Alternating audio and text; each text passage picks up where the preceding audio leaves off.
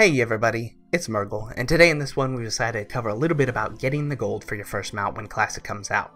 Now I know the release date hasn't been announced, but surely with all the news that's been coming up about it recently, it has to be just around the corner, so let's just jump right into it. So the first mount that you're going to be able to obtain in Classic won't happen until level 40. Up until that point, you'll probably be hoofing it all over Azeroth.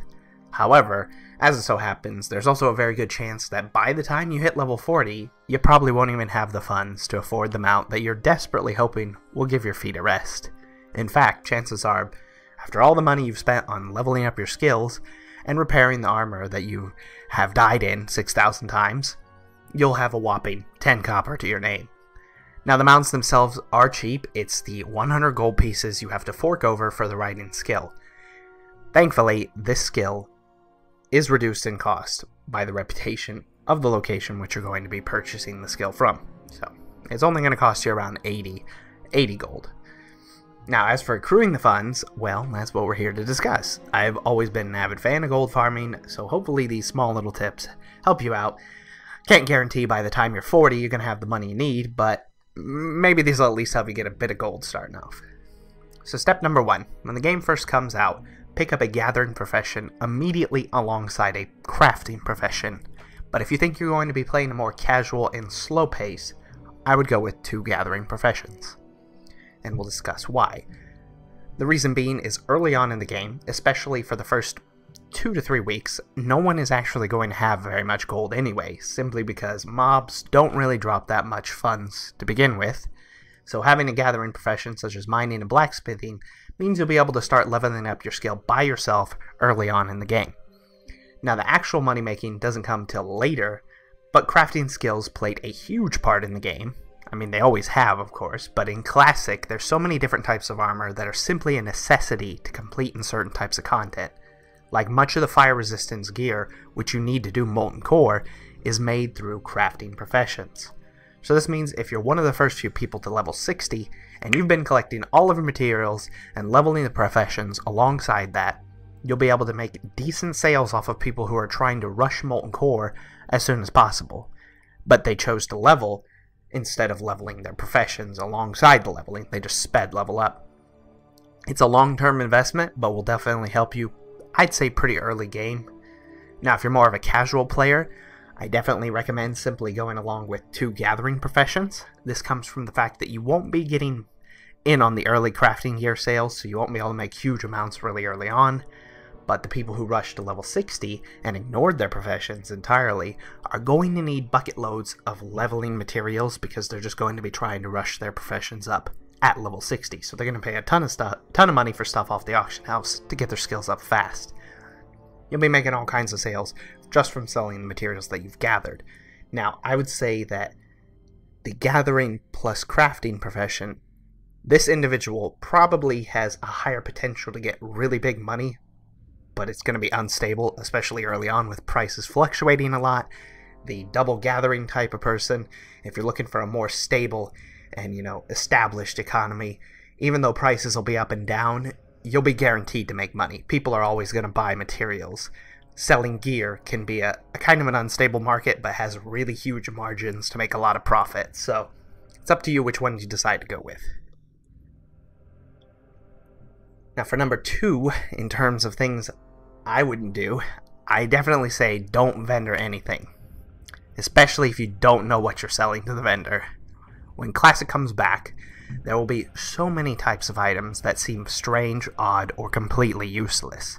I highly recommend just simply saving it and checking on a database like Wowhead just to see what it is if you don't know what it is. Many things will have a value and a use. Don't just chalk them up to being junk and quickly dumping them to clear out your bag space. One of the biggest examples, and a very fond item to me, is the Hyacinth Macaw.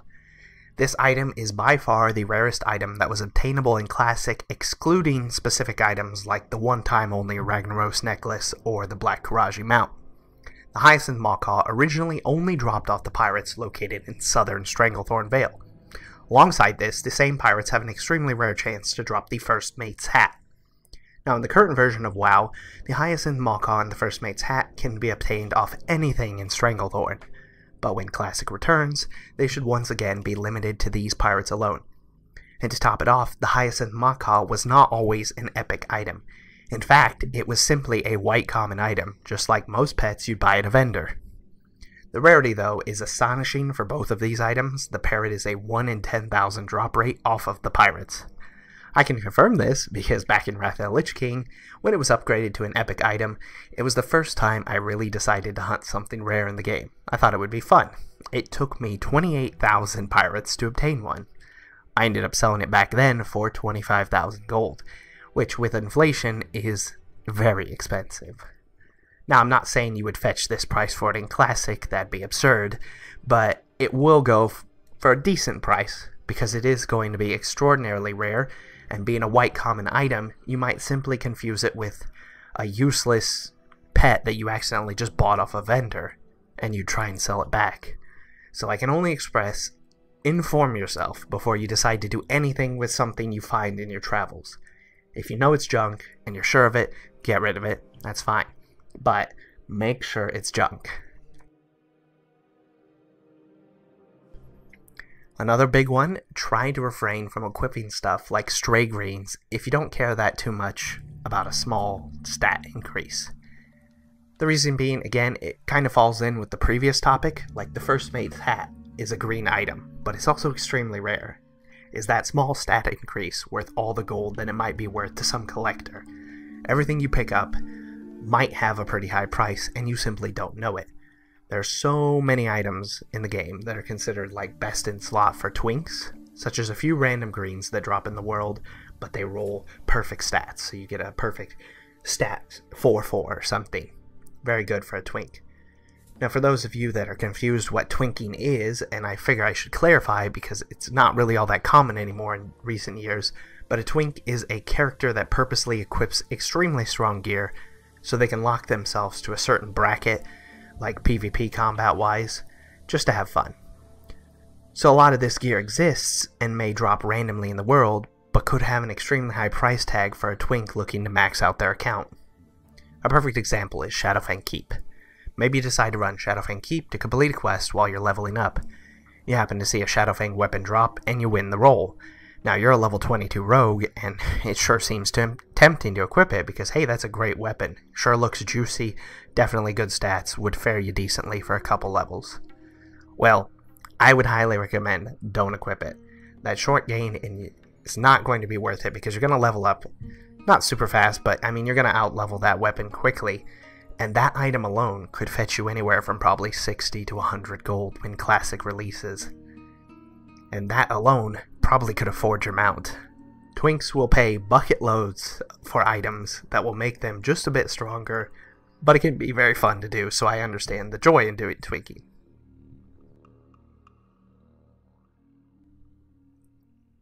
And lastly, another huge one.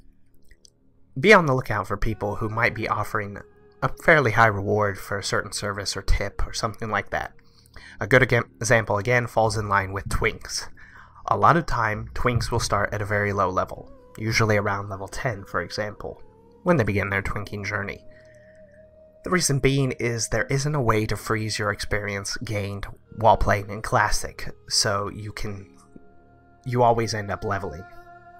But Battlegrounds do not award XP when you're doing them in Classic, so it's not really that big of a deal.